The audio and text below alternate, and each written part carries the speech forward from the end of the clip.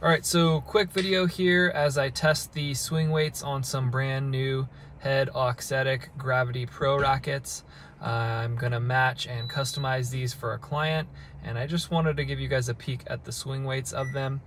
So the first one comes in right on spec at 298, so right around 300, but I'm gonna call that one on spec. With the second one here, things get a little bit interesting. So let's go ahead and take a look.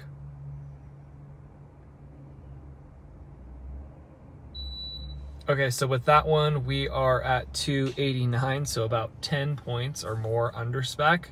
So definitely a lot of work to do on that racket. And then with the third and final racket,